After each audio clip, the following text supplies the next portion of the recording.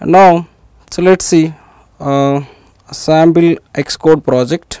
So we are going to create a sample Xcode project using Xcode. Go to Xcode and create a new project. Select single view based template and give the app name as demo app. Click on next and create into your desktop. So when we create the single view project, we will be getting by default 2 classes with one design storyboard file. On this design storyboard file, we can create the design just by drag drop. So we can also change the design control to a particular specific device, either it is iPhone 5 or iPhone 6 or 7. So initially in order to start design, so we have to consider at least a particular device resolution or device size. Either it could be either iPhone 5, that is iPhone 4-inch device, or 4.7 or 5.5-inch device. So let's say for iPhone 6 or iPhone 5s. Okay, so let's select the iPhone says 4.7 inch. Yes, so this is the iPhone 4.7, that is iPhone 6 resolution. On this, so whatever we want to create, yes, we can drag drop. So this is the one V controller view. This is the empty V controller which displays one empty view by default. And on this, if you want to select the change the background color, yes, we can change the background color. Yes, and if you want to create any controls, yes. So in this, we are going to introduce few UI controls like some switch, slider, as well as some loading indicator. And let's see, just drag the switch component and similar to that, just drag on loading indicator. And another one is the segmented control. Segmented control basically provides horizontally number of segments. It's like this. Another one is slider. Slider basically provides a variable value, and its value we are going to display on one label. Label basically displays the text. Okay. In this, we are introducing few components, the UI controls. So how do we need to create and how do we need to get the events and actions? Okay, that's what we are going to see. So this is switch, and we can also change the switch properties. By default, if you want to set as off, yes, we can set the off state. So and also we can change the tint color for this switch. Yes, we can change the tint color. So when it is on state, yes, this tint color will be displayed. And for activity indicator, so we basically have 3 styles, that is larger white, white and gray style. If you select larger white, we will be getting the larger style, and we can also apply the tint color, just like this. And let's go to this slider properties and select this slider, and what are the properties we have in this slider. If you want to see, go to attribute inspector. Here we can see for slider we can set min and max value here. So you can set min and max like this. And what is the current value? Initially, if you want to set a current value like 100, yes, we can set. Or if you want to set 50, yes, we can set. And if you want to set it initial position 0, yes, we can set like this. And label, so by default label text is label, and if you want to set font, alignment, text color, background color, and all the things we can set in the attribute inspector. Now let's see this segmented controller properties. And here the number of segments are 2. If you want to give more than 2, yes, we can give. Let's change this number of segment to 3, and we can also change the titles of each and every segment. Let's select this and give the segment control title as the first segment, and its title is something like some red. So we are just giving some color names, or else we can give some ranking names or whatever it may be, some categories, some green, and the third title we can give as something like blue. So this is the way how do we need to increase the number of segments. Basically segment controller contains number of segment buttons. So when user tap on each and every button, it basically provides event. Now we have created the design. So how do we need to access these design elements and how to receive events from this UI controls? In order to access these elements and if you want to receive the events, we basically need to provide IB actions and IB outlets. So it's simple. So go to assistance editor where we see 2 windows within one single editor. Now It's simple. So this is the class file, so we have to drag the connections from design file to class. For switch, it will be having events because user will interact with it just by setting on and off. Select action, give the action name. It's basically user defined name, so we can give any name like switch action. And its parameter type class switch, because when we tap on the switch we will get the switch object. And similar to this for activity indicator. So the loading indicator basically rotates the, it start animate, but we no need to create the events for this. So anyway, if you try to provide the actions, it won't display. I means it just rotates, so user won't interact with it. Activity, just we have to create the outlets. Outlet basically just to access from design file to class. From here to here we can access. So by using this variable we can access this loading indicator. So when user tap on either switch on and off, this action will get called. Now for the same way, so we can create for slider, just provide the action because user will interact with it. So we can give the slider action and select the any type. The object parameter type is UI slider, because while interacting with the UI controls we have to receive the object. Next, similar to this, for label, just create one outlet, just label. Anyway, for label we cannot create the actions. So label uses just to display the string text. Okay, it is used to display the text. And similar to this, create the action for the segment controller. Select action and give the action name as segment action, and its parameter type class must be of the same class. Anyway, we will see the same class type in the parameter list. Okay, so now see, so we have created some IB actions and IB outlets. Actions to receive the events, outlets to just to access from design file to class. Okay, that's it. Now let's see how do we need to implement. So the implementation is nothing but when user tap on the switch, what we are going to do. So in this we basically want to identify whether the switch is on or off. How to identify? It's simple. So we have this switch object. So this switch object dot on. Basically on is a boolean value, so which basically provides either true or false. If it is on, yes, it is true, and if it is off, it will go to the else condition. We are just checking by using if condition, either it is on or off. If it is on, do something. If it is off, do something. So we have to write the code here.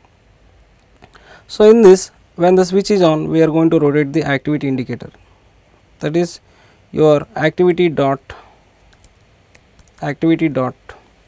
So your activity indicator. So your activity object. What's your object name? So here we have activity indicator. This is the activity indicator. The object dot, it's having predefined method start animating. So when user tap on switch, and if switch is on, so we are starting the activity indicator start animation. So that means the loading indicator will start spin. Okay, so the loading indicator will start rotate. So when user switch off, just we are stopping. So this is just to make how do we need to start and stop the indicators. So that's what we are learning here. Okay, and now the same way for the slider, when you vary the slider, we will be getting the slider value. So if you want to print, yes, we can print the slider value in the debug area. Sender dot value. And if you want to display label dot text, label always requires string text. Basically sender dot value, the slider value is float value. So we cannot assign float value to the label. In order to assign, we need to make it string format. This is string format, and within the string, if you want to place any variable value in shift, so it must be followed by backward slash, and within parenthesis we need to place the variable value. So that's it. So this is the way how do we need to place any strings or any integer or float values in the middle of strings. So string format means basically to create a string in a particular format. So however we want. So label dot text equal to string means just placing one integer value or float value in the middle of string. Then we must put within parenthesis and followed by backward slash. That's it. So this is the way how do we need to get the slider value, and we are displaying on the label. And segment action, so when we tap on each segment, So when we tap on each and every segment button, okay, when we tap on each segment button, we will get the segment action. Within the segment action, what we are going to do is we just want to identify on which button he tapped. Even if we click on any segment, we will be getting calling the same action, but we have to identify so whether it is first segment or second button. So simple. So how do we need to identify? So we have to check, we are getting the segment control object. If segment control object dot selected segment index is equal to 0, 0 means it is the first segment, else we have to check for other index. Else if segment controller dot selected segment index is equal to 1, else it could be last index. We no need to check, because if it is not 0 and 1, definitely it could be the 2. That's why. So in this we want to just change the background color. Self dot view dot background color. How to change current view? Self dot view and its view and its background color. If you want to change, just call background color equal to, we have a predefined class called UI color dot, just we have to apply the colors, okay, either red or whatever it may be. Okay, so just instead of this red, just we are giving some yellow color.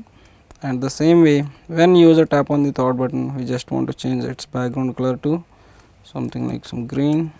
And when user tap on last index, last button, then in the last index we are just changing the color to some blue, that is cyan, light blue color. Okay, see, the segment action is same, but how do we identify on which button user tap? Okay, so in order to identify, so we have to check the selected segment index. So when we have 3 buttons, the indexes are 3 that start from 0 to count minus 1, 0 and 1 and 2. 0 means first button, 1 means second button, and 2 means the third button. That's it. Now let's see, so how to put a debugger. What is meant by debugging? Debugging is nothing but putting a breakpoint and pausing the compiler at a particular place.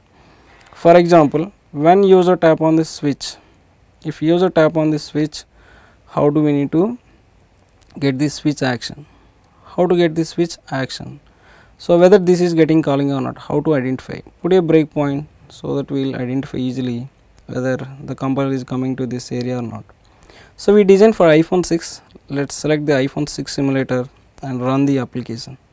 So when you run, automatically simulator will get launched, and whatever we design, the same screen will appear as it is on the simulator. So this is the simulator. So when we install the Xcode, automatically Xcode install simulator. When we run the project, the simulator will get launched. Whatever we did the design, the same design will appear. Initially it is on state, and we can also set the default state as off. Initially we can set off state. Now run again. Yes, the switch would be in off state default. Now when we try to on, go to the vController file, so we put a debugger breakpoint. So why do we need to put means, I want to pause the compiler and execute one by line of code. Let's make it on. Now you can easily understand whether it is get call or not. It is paused. Now it is on or off. Yes, it is on. Now when the switch is on, we are just rotating the indicator.